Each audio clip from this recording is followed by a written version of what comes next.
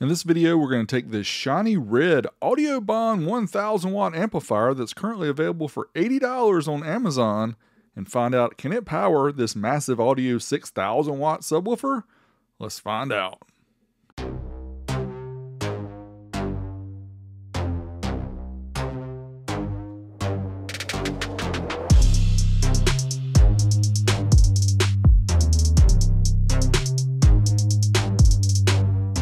I'm sure many of you recall the name Audiobahn in car audio from the early to mid 2000s with the Flame series amplifiers, also the ones at rack mount, and of course the Flame series subwoofers as well. Audiobahn started back in 1997. Currently their home office is in Mexico, and some of you guys may recall back in 2019 there was a big deal to do with a drug bust with Alphasonic and Audiobahn. 1.7 tons of meth was found in containers. Yes, that's methed up. This is not a Mickey Mouse program! Now I have to thank my friend Mo in Canada for letting me know about this amp. $79 Audiobahn that we found on Amazon. Check a link in the video description. There's only a few available after I purchased this, but I went to the website, audiobahn.com.mx. Obviously Mexican site. You can switch it to English, which is what I did. You can see there's several different amplifiers here. And the one we're looking at, there's actually two different versions. They're 24.99 pesos, $150. It comes in blue and red. Unfortunately, Amazon only had the red color, so let's take a look at it.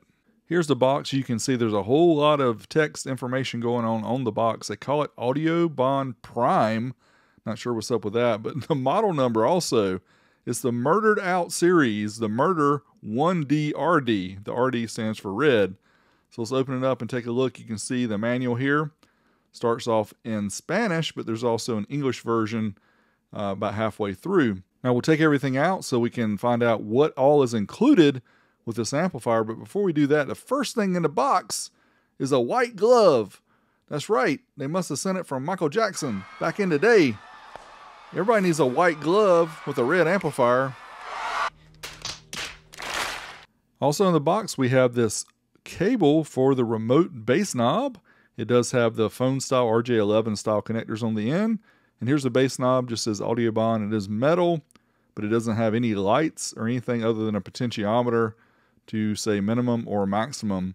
So really basic, but again, this amplifier at $80 US, super cheap. We don't expect anything super fancy, and we didn't get it.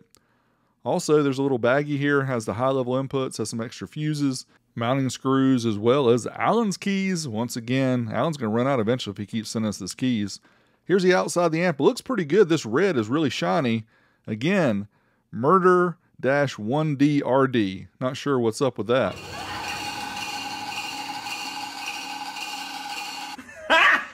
Here on one end of the amp, it does have protectors for the RCAs, so we'll go ahead and make sure we get those removed before we talk about all the different features.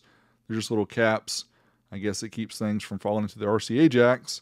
But here on this one end, we have a high level input on the far left. We have RCA inputs. They're standard, not the Tiffany style. Gain control, 0.25 volts to 6 volts. Subsonic, 10 hertz up to 50 hertz. Bass boost is centered at 45 hertz and is variable from 0 to 12 dB. Low pass filter, 250 hertz down to 35 hertz. Obviously, with this shiny red exterior, the white glove that's included is to keep your fingerprints from getting all over this after you eat your French fries. So here on the opposite end, we do have a single speaker output for around 8 gauge. You also have a power and protect LED. We have 4 gauge for power and ground and an 8 gauge remote because you need 8 gauge for remote, you know. Here's everything included. Make sure you take that silica gel packet and throw it in your toolbox. Helps keep your tools from rusting. And the amp, you can see here, relatively small, relatively compact. As far as dimensions go, it is 2 inches for the height, 5 inches for the width, and 9.5 inches for the length. Although the box and the amplifier itself say 2400 watt max, it is rated RMS, 4 ohms 400 watts, 2 ohms 680, 1 ohm 1000 watts. Now if you want to see the internals, you have to stick around until after the amp dyno test, but we will show that. Speaking of amp dyno tests, let's fire up the SMD DeMoore Engineering Amplifier dyno. Check the power output. On the left, RMS power output in watts. In the middle, the ohm load. On the right, the voltage of the dyno. We'll also have the remote clamp indicator so we can calculate efficiency. This here's my favorite part. First up, we'll test at 4 ohms. It's rated 400 watts. We do have some graphics here to show you. A 2 ohm dual voice coil subwoofer wired in series will give you 4 ohms.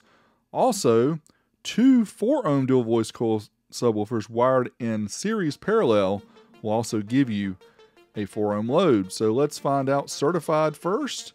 We got 371 at 14.6, but a little bit shy of the 400 watts it's rated.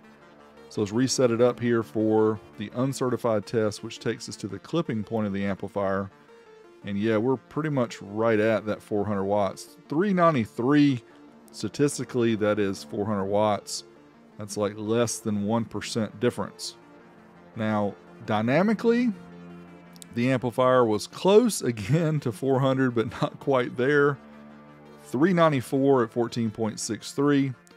396 there at the end. Let's check the efficiency. 73%, which is not great, honestly, at 4 ohms for a Class D amp. 2 ohms is rated 680 watts. Now, to get a 2 ohm load, you need a single 4 ohm dual voice coil subwoofer wired in parallel, or 2 2 ohm dual voice coil subwoofers wired in series parallel. That will give you a 2 ohm load. Certified run first to 1% distortion. 619 is rated 680, so that's a little bit shy. But since this is a cheap amp and a monoblock amp, we're looking for the uncertified results here. And you can see pretty dang close again. 673, where it's rated 680. We'll call that a pass. What about the dynamic burst test? Can we get over that 680? Yes, we do. It jumped up there, but of course we are using the lithium bank, so we're 14.5 volts, but 729. Efficiency we measured exactly the same, 73% at 2 ohms. Next up is the 1 ohm test. This is where it's rated 1000 watts. We'll try the certified test first at 40 hertz. See what we get. 858 at 14.34. So we're a little shy there as far as percentage goes, quite a bit off. But let's try uncertified again. This is what we're going for the clipping test here to find out, can it really do 1000? Look at this, right at 1000 at 14.22. Now let's reset it up for dynamic test. See if we can beat that 1000 watts. And yes, we can easily. Over 1100 watts. There you go, 1200 watts, 1213 at 14.45. And we'll check the efficiency. It dropped quite a bit, 60% at 1 ohm. Here's a graphic of all the results that we just showed you. And a couple things to note here. Efficiency was a little bit lower than I like to see, but the rated power and the clipping output was so close, we'll give this amplifier a pass. Now, if you want to see lower than 1 ohm, you got to stick around to the very end of the video and we will show some super low ohm tests. Now let's try it with the Massive Audio 6000 watt sub.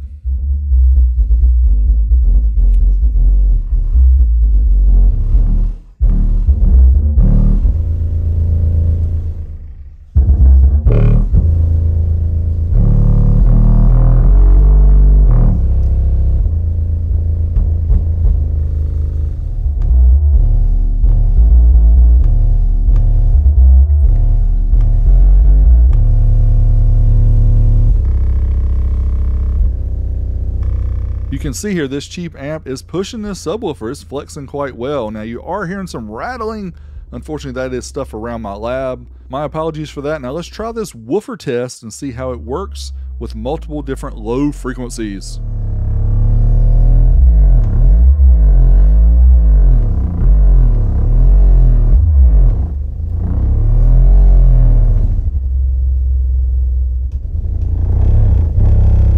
The big thing to note here is this sub is wired to 0.5 ohm, and this amp ran at 30 minutes with doing these tests and also some music tests with no problems. So let's find out what's inside. Before we do that, let's take a look at the outside after we did the speaker test. And this is one of the hotter amplifiers I've seen on the outside. 111 degrees Fahrenheit on the outside was pretty dang hot. But also when we flipped it over, you can see that that choke was over 200 degrees Fahrenheit, and I have not seen an amplifier get quite this hot. It's getting hot in here. Using Michael Jackson's white glove, we'll flip over this red amplifier and check out the internals. Here you go. Compact amplifier. capacitors, transformers, a whole bunch of stuff here. You can see the 340 amp fuses are actually on the bottom, as well as 25 volt, 2200 microfarad input filtering, 4700 microfarad, and 63 volts for the rails. See a couple vertical boards there. One is for the crossover, the other one is a driver board. But yeah, there's the amp overall. Now what we did notice, and again, a buddy Mo pointed this out, the Black Diamond DIA K1X and this amp look virtually identical as far as the internals go. I would note the Black Diamond probably has a better warranty, also looks cooler in my opinion. Now let's talk about the pros and cons of this Audiobahn red monoblock amplifier. It is inexpensive, small footprint. The bass knob is included even though it doesn't have any additional features. It is included. Has a variable subsonic, which is nice for an amplifier at this cost. It did rated power at clipping or right at rated power. Now, is it low ohm stable? You have to stick around to the end of the video to find out. Things to consider: the amp got really hot during testing, has a single speaker output. The bass remote is very basic, but again, at least it comes with one. Standard RCAs, no Tiffany. Warranty, we're not really sure. After 30 days, you're kind of stuck with it on Amazon. I'm not sure how they handle the warranty through Mexico. And is it worth going cheap? We've talked about this before. You know, you spend less money, but hey, you have to understand there are some drawbacks. You know, maybe the warranty, also the quality. We're not really sure how good this thing will last over a long period. But man, for 80 bucks and get some bump in your car, this thing ran half an ohm on the subwoofer for like 30 minutes with no problem, even though it got super hot.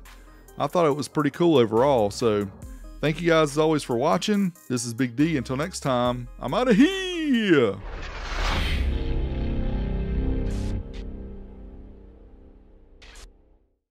Big Dummy back with some extended testing, including 0.8 ohms mono. Let's try it out certified on the dyno. We got 924 watts at 14.32. Let's reset the dyno and try dynamic at 0.8. Over 1200 watts. Ooh, it jumped to 14. 1403 watts at 14.41. Let's go even lower. 0.67 mono. Of course, it's not rated. Only big dummies do stuff like this. Certified test first, 1% distortion. 952 watts. 14.25. It's amazing it actually even ran that certified test. Dynamic burst at 0.67. Over 1400 watts. Nice. What about half an ohm though? Is a big dummy crazy enough to do this? We're just going to run the dynamic test, not the certified test, just to see. This is a fun test to see what kind of big numbers we can get. At 40 hertz, 1651 watts. Ooh, 1659.